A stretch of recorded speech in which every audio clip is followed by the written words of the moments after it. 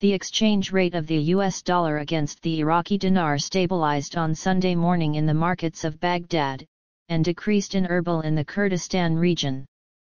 The dollar prices witnessed stability with the opening of the Al-Kifa and Al-Harithaya stock exchanges, recording 149,200 dinars for every $100, which are the same prices recorded yesterday, Saturday.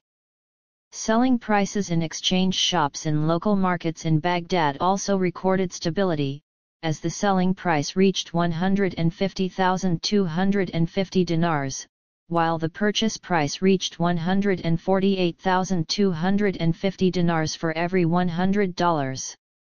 In Erbil, the dollar recorded a slight decrease in exchange shops, as the selling price reached 149,150 dinars, and the purchase price reached 149,050 dinars for every $100.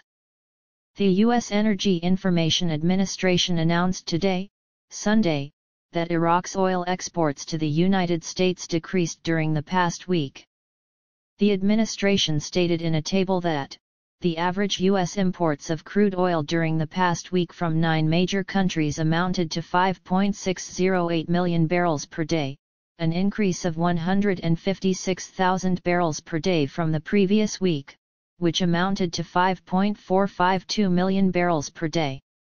She added, Iraq's oil exports to America amounted to 153,000 barrels per day last week, down by 13,000 barrels per day from the previous week, which amounted to 166,000 barrels per day. The administration indicated that the largest oil revenues for America during the past week came from Canada at a rate of 3.874 million barrels per day, followed by Mexico at an average of 619,000 barrels per day, then Saudi Arabia at an average of 311,000 barrels per day, from Brazil at an average of 302,000 barrels per day, and from Colombia at an average of 212,000 barrels per day. According to the table, the amount of U.S. imports of crude oil from Ecuador was at a rate of 103,000 barrels per day, from Nigeria at a rate of 33,000 barrels per day, and from Libya at a rate of 1,000 barrels per day.